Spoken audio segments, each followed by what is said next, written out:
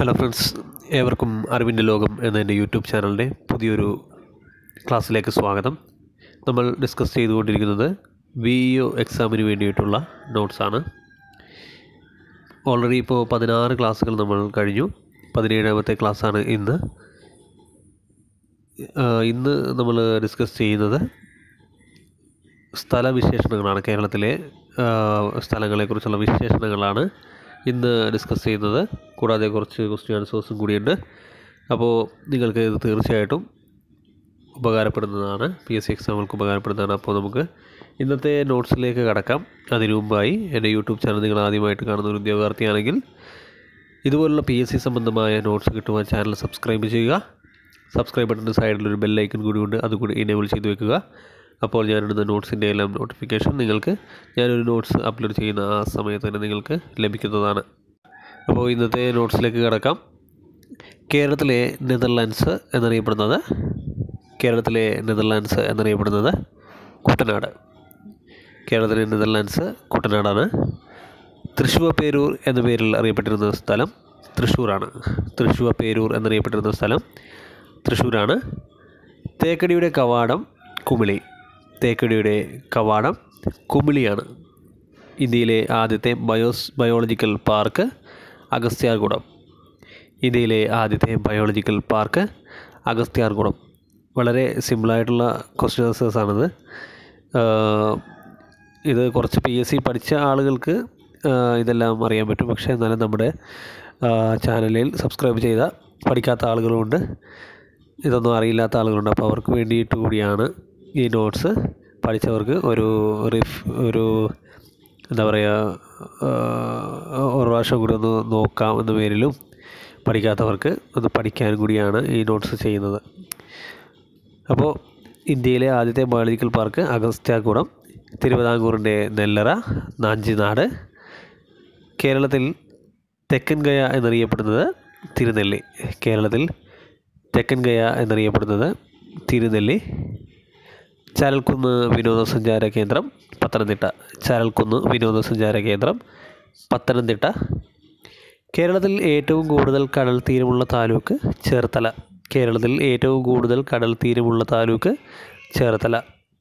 ശങ്കരാചാര്യരുടെ ജന്മസ്ഥലം കാലടി. ശങ്കരാചാര്യരുടെ ജന്മസ്ഥലം കാലടി.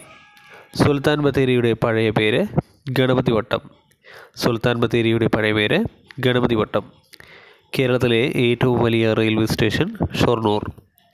കേരളത്തിലെ ഏറ്റവും വലിയ റെയിൽവേ സ്റ്റേഷൻ ഷൊർണൂറാണ്. കായംകുളത്തിൻ്റെ പഴയ പേര് ഓടനാട്. കായംകുളത്തിൻ്റെ പഴയ പേര് ഓടനാട്. ഉള്ളൂർ സ്മാരകം സ്ഥിതി ചെയ്യുന്നത് ജഗതി, തിരുവനന്തപുരം. ഉള്ളൂർ സ്മാരകം സ്ഥിതി ചെയ്യുന്നത് ജഗതി, തിരുവനന്തപുരം ജില്ലയിലാണ് ജഗതി. കുമാരനാശാൻ സ്മാരകം തോന്നയ്ക്കലാണ്. കുമാരനാശാൻ സ്മാരകം തോന്നയ്ക്കൽ, തിരുവനന്തപുരം. കുമാരനാശാൻ സ്മാരകം Thonnakkal, Thiruvananthapuram. Ravi Varma art gallery Mavelikkara. Ravi Varma art gallery Mavelikkara. കേരളത്തിൽ ഗവൺമെൻറ് കോളേജുകൾ ഇല്ലാത്ത ജില്ലകളാണ് ആലപ്പുഴ, പത്തനംതിട്ട. കേരളത്തിൽ ഗവൺമെൻറ് കോളേജുകൾ ഇല്ലാത്ത ജില്ലകൾ ആലപ്പുഴയും പത്തനംതിട്ടയുമാണ്. കേരളത്തിലെ ഏറ്റവും നീളം കൂടിയ ബീച്ച് മുഴുപ്പിലങ്ങാടി ബീച്ചാണ്. കേരളത്തിലെ ഏറ്റവും നീളം കൂടിയ ബീച്ച് മുഴപ്പിലങ്ങാടി ബീച്ച്, കണ്ണൂരാണ് മുഴപ്പിലങ്ങാടി ബീച്ച്. കേരളത്തിലെ ഏക താറാവ് വളർത്തു കേന്ദ്രം നിരണമാണ്. കേരളത്തിലെ ഏക താറാവ് വളർത്തു കേന്ദ്രം നിരണം, പത്തനംതിട്ട. കേരളത്തിലെ മയിൽ സംരക്ഷണ കേന്ദ്രം ചൂളന്നൂരാണ്. കേരളത്തിലെ മയിൽ സംരക്ഷണ കേന്ദ്രം ചൂളന്നൂർ, പാലക്കാട് ജില്ലയിലാണ് ചൂളന്നൂർ. ആനമുടിയുടെ ഉയരം 8841 അടിയാണ്. ആനമുടിയുടെ ഉയരം 8841 അടിയാണ്. കേരളത്തിൽ പരുത്തിമണ്ണ് കാണപ്പെടുന്ന ജില്ല പാലക്കാടാണ്. കേരളത്തിൽ പരുത്തിമണ്ണ് കാണപ്പെടുന്ന ജില്ല പാലക്കാടാണ്. കേരളത്തിൽ കളിമണ്ണിൻ്റെ ഏറ്റവും കൂടുതൽ നിക്ഷേപമുള്ള സ്ഥലമാണ് കുണ്ട്ര. കേരളത്തിൽ കളിമണ്ണിൻ്റെ ഏറ്റവും കൂടുതൽ നിക്ഷേപമുള്ള സ്ഥലമാണ് കുണ്ടറ. കേരളത്തിലെ കിഴക്കോട്ടൊഴുകുന്ന നദികളാണ് കബനി, ഭവാനി, പാമ്പാർ.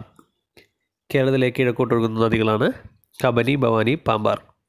കേരളത്തിലെ ഏറ്റവും വലിയ നദി പെരിയാറാണ്. കേരളത്തിലെ ഏറ്റവും വലിയ നദി പെരിയാറാണ്. ഏതു കായൽ അറബിക്കടലുമായി യോജിക്കുന്ന സ്ഥലമാണ് നീണ്ടകര അഴി? ഏതു കായൽ അറബിക്കടലുമായി യോജിക്കുന്ന സ്ഥലമാണ് നീണ്ടകര അഴി? ഉത്തരം അഷ്ടമുടിക്കായൽ. അഷ്ടമുടിക്കായൽ. കേരളത്തിലെ ഏറ്റവും നീളം കൂടിയ സ്റ്റേറ്റ് ഹൈവേ SH1.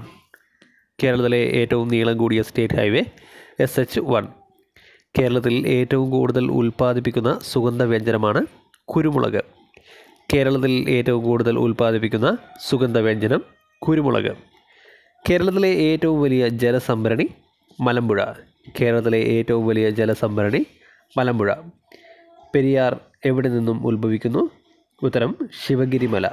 പെരിയാർ എവിടെ നിന്നും ഉത്ഭവിക്കുന്നു? ശിവഗിരി മല. വിസ്തീർണത്തിൽ മുന്നിലുള്ള ജില്ലയാണ് പാലക്കാട്. വിസ്തീർണത്തിൽ മുന്നിലുള്ള ജില്ല പാലക്കാട്. ഏറ്റവും കുറഞ്ഞ വിസ്തീർണം ആലപ്പുഴയ്ക്കാണ്. ഏറ്റവും കുറഞ്ഞ വിസ്തീർണം ആലപ്പുഴ.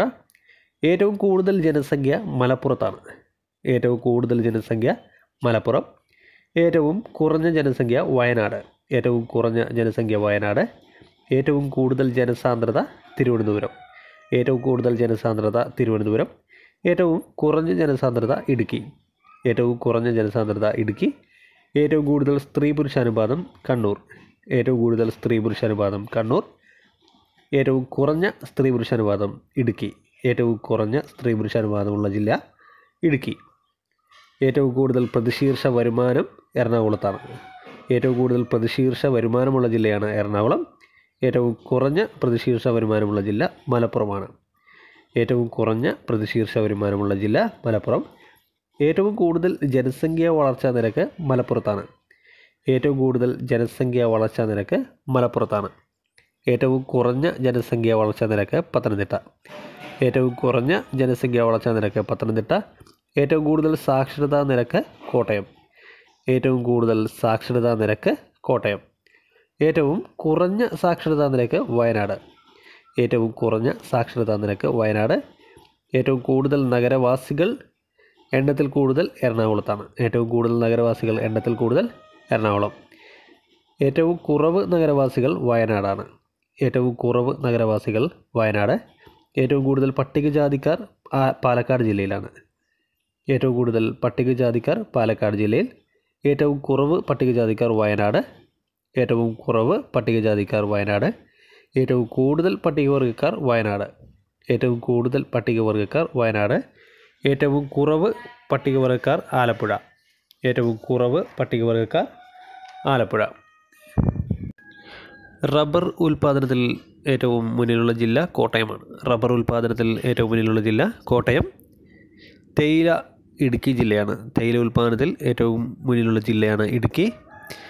കാപ്പി ഉൽപ്പാദനത്തിൽ ഏറ്റവും മുന്നിലുള്ള ജില്ല വയനാടാണ്. കാപ്പി ഉൽപ്പാദനത്തിൽ മുന്നിലുള്ള ജില്ല വയനാട്. പുകയില ഉൽപ്പാദനത്തിൽ കാസർഗോഡാണ്. പുകയില ഉൽപ്പാദനത്തിൽ മുന്നിലുള്ള ജില്ല കാസർഗോഡ്. സുഗന്ധവ്യഞ്ജനങ്ങൾ ഇടുക്കി ജില്ലയാണ്. സുഗന്ധവ്യഞ്ജനങ്ങൾ ഏറ്റവും കൂടുതൽ ഉൽപ്പാദിപ്പിക്കുന്നത് ഇടുക്കി ജില്ലയാണ്. കുരുമുളക് ഏറ്റവും കൂടുതൽ ഉൽപ്പാദിപ്പിക്കുന്നതും ഇടുക്കി ജില്ലയാണ്. കുരുമുളക് ഏറ്റവും കൂടുതൽ ഉൽപ്പാദിപ്പിക്കുന്നത് ഇടുക്കി. മരച്ചീനി ഏറ്റവും കൂടുതൽ ഉൽപ്പാദിപ്പിക്കുന്നത് തിരുവനന്തപുരം ജില്ലയാണ്. മരച്ചീനി ഏറ്റവും കൂടുതൽ ഉൽപ്പാദിപ്പിക്കുന്നത് തിരുവനന്തപുരം ജില്ലയാണ്. നാളികേരം ഏറ്റവും കൂടുതൽ ഉൽപ്പാദിപ്പിക്കുന്നത് കോഴിക്കോട് ജില്ല. നാളികേരം ഏറ്റവും കൂടുതൽ ഉൽപ്പാദിപ്പിക്കുന്നത് കോഴിക്കോട് ജില്ല. നെല്ല് പാലക്കാട് ജില്ലയാണ്. നെല്ല് ഏറ്റവും കൂടുതൽ ഉൽപ്പാദിപ്പിക്കുന്നത് പാലക്കാട് ജില്ലയാണ്.